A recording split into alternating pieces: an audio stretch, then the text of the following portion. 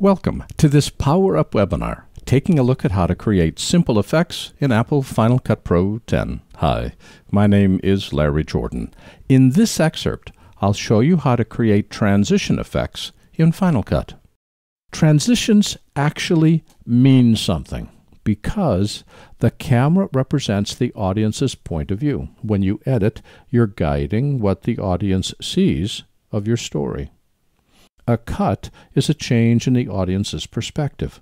You cut when you have something new to show the audience. You don't cut unless you have something new to show the audience. Don't cut just to cut. This is distracting and diminishes your story's impact unless you want to be distracting. A dissolve represents a change in time or place. When we dissolve, we move somewhere else in time, somewhere else in geography. And a wipe breaks the story and takes the audience somewhere totally different. A wipe is classically used between an open and the start of the program, or between the program and a commercial break, where you want to break out of the story and go somewhere different. So let's take a look at the transition effects that we have available to us inside Final Cut. Here I have a series of clips courtesy of Jim Walker and Lobsters Gone Wild Productions, and we have a cut right here. A cut is an instantaneous change between one shot and the next. We're all familiar with cuts. That's the default transition in any edit. We can add a dissolve by highlighting the edit point, typing Command T, and it applies the default transition, which is a dissolve. If we play that through, we are moving from one place to another. There's a change, in this case, in location. There may or may not be a change in time. If I highlight the transition, press the delete key, I can delete it. To add the transition, select it, change the duration, grab a wing and drag it. When a transition is applied to a clip, this allows me to trim, do a roll trim, underneath the transition, a ripple trim to the out, a ripple trim to the in by clicking on these three icons at the top. I can also select the transition, type Control D as in David, and type in the duration. I want to use a 30-frame duration, or a 45-frame duration, or a 10-frame duration. In each case, I type Control D and then type in the duration that I want for the transition, or, in fact, the selected clip. I'm going to highlight the transition and delete it.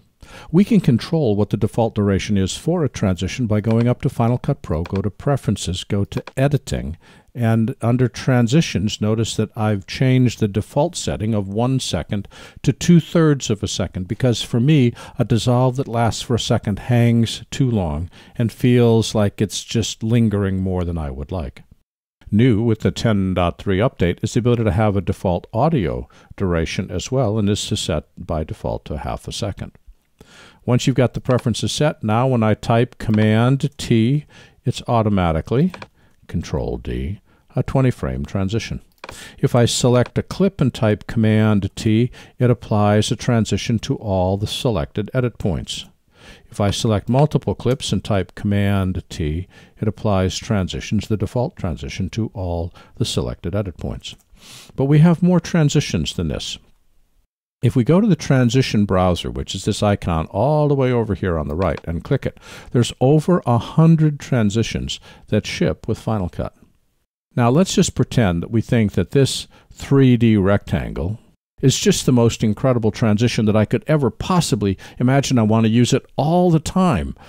First, you need a life. And second, to make that happen, control or right-click on the transition and say Make Default. Now, when I select a transition, type Command T, I'll use the arrow keys. My default transition is now that 3D rectangle transition. I'm going backwards using the left arrow and wiping from one to the other. There's lots and lots of cool transitions here. One that is worth pointing out is called the Clothesline. I'll drag that over to here. I'll again use the arrow keys.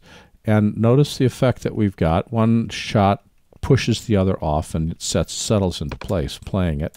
It looks like we're sort of moving from something hanging on a clothesline to another clothesline. If I select the transition, We can change some of the settings associated with a transition by going up to the inspector. That's this collection of icons up here. Make sure the one on the right is blue. This displays the inspector, and the inspector is where we make changes to all of our effects, including transitions. With the transition selected, this shows me the name of the transition, and we can change the direction it moves from right to left or left to right. But there are more complex transitions that are available. For instance, let's take a look at this one called Clone Spin. What Clone Spin does is well, let me just use the arrow keys. I'm going to go slow so you can see this. We zoom back. We're in a circular room where pictures are on the wall, but look at those pictures. These are different shots from my sequence. And then, again, using the arrow key just so we can go at slow motion, I move from the original shot of the sea turtle to the school of fish. Well, notice these yellow dots. These yellow dots represent the still images that are here inside this display. Let me just pull back enough so we can see what's going on here. Good, right there. For instance, I want shot 1. Okay, notice that I'm adjusting the yellow dot, and the picture in the top left corner is tweaking, or here. I want to change our fish. I'll take 4, find a good picture of the turtle where the flappers are down. Here, look for a good schooling shot. I can tweak my pictures to get the look that I want.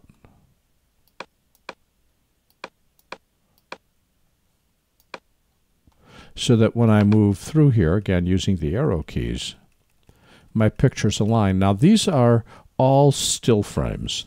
The only moving video is the outgoing shot. I'll play this in real time.